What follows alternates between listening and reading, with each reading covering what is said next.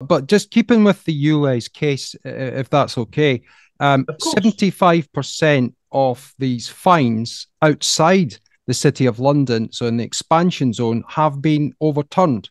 So it's essential that the motorists know their rights, Giovanni, and as you're correctly quoting the Bill of Rights that we already have in this country of 1689, the motorists aren't really under any particular obligation to pay a penny.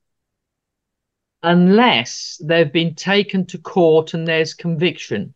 Right. And that's what the government don't want to do because they don't want to fill the magistrate's court. Well, You know, how long will that take if everybody fails to comply? well, Will it be done? It's exactly. impossible. You know the TV license, you get a fine and you go to the magistrate's court. You know, Right. if you don't pay your council tax, if it's still Mm, called that, or community charge, mm. you're taken to the magistrate's court. Why? To be compliant with the Bill of Rights 1689, to